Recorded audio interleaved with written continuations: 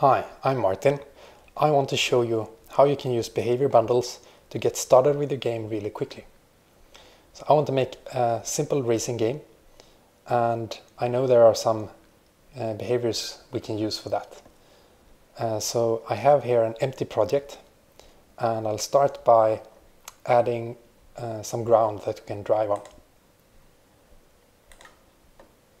So I'll create a plane and center that and make it a bit bigger. And we'll maybe add a light too.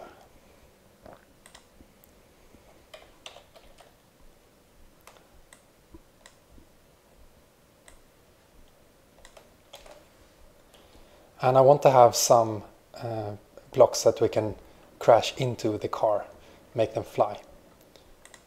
So I'll add some cubes. And I'll make that stand on the floor.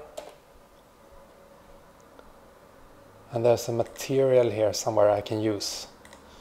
Example material. Let's make that a green block. And to make it, to be able to crash into it, I need to add the rigid body component. Like that. Actually, I'll make some more of those.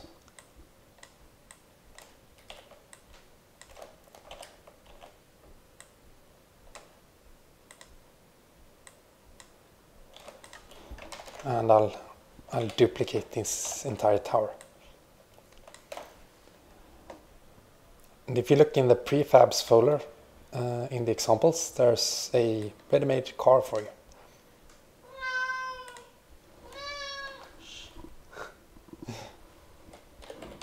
Place that on the floor. And I want to give it a behavior so I can drive around with this car.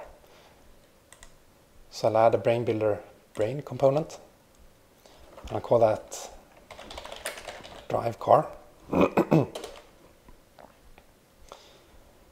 And if you look in the brains folder, there are some bundled behaviors here.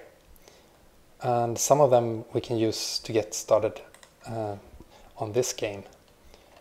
So I'll make room for them in the list of brains for this component. And I'll add beginners blocks and this four-wheel drive car. And this brain has some slots we need to fill. It needs access to the wheels, to the wheel colliders, and the front tires so they can turn. So I'll need to set those just by dragging them from the actual car we made.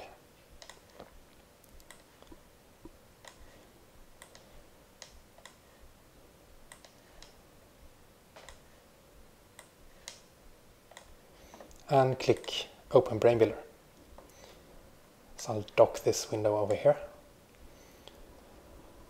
And here we have the drive car brain, which is empty. But we also have the bundled behaviors. The beginners blocks, which defines, for example, some arrow keys. And the four-wheel drive car. And here we have a definition of driving, which sets the motor torques of the wheels, and turning, which turns the wheel colliders and the front wheels.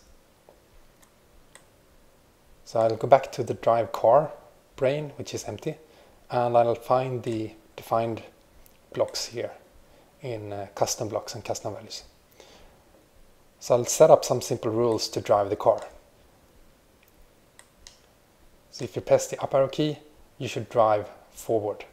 So I'll need some number here for the speed, let's say 50. And if you press down arrow, I'll hold down Control to copy this block, and I'll change this to -50 to go backwards. And also, if you don't press up or down, you should stop the car. So we'll drive 0 if not up arrow key and not down arrow key. So if both of those are false, then stop the car. And finally turning. Right arrow key should turn right, obviously.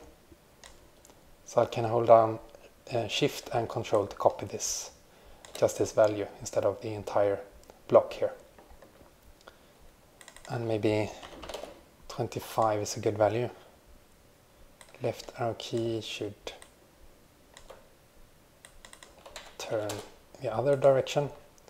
And again, if neither of them are true,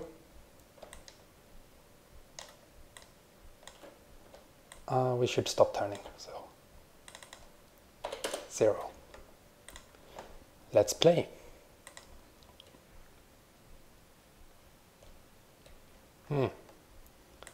That's the wrong camera angle. So I'll align the camera.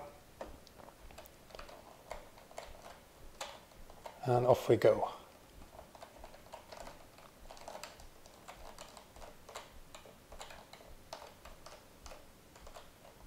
And there you have it.